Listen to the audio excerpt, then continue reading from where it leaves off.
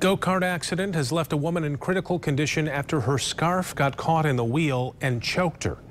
It happened yesterday in Plainfield Township at AJ's Fun Park. The park was back open today. The owner says their safety standards are up to date.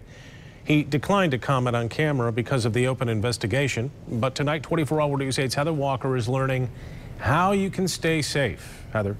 Yeah, everyone we reached out to today says this type of accident is very rare, but it stresses the importance of staying safe while on these motorized vehicles.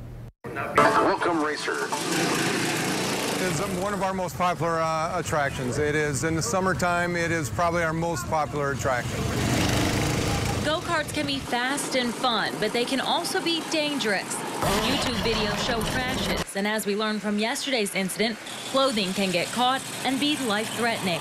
Well, I was shocked. I was really shocked. Mark Weiss is the general manager at Airway Fun Center in Portage. What's the best advice? Follow the rules. Please secure all loose clothing and long hair. Most go-kart tracks play this list of rules or one similar before every ride. And before you buckle in, you also pass written rules. Big sign here, and it tells all the rules. We have another one at the entrance of the track. Rules that include tying up loose clothing and hair. AJ's Fun Park has a similar setup, and the owner says they have not found any equipment or employee errors.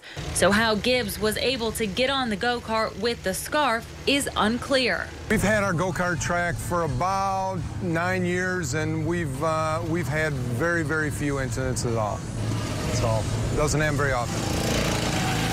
You have fun? What's fun? Good.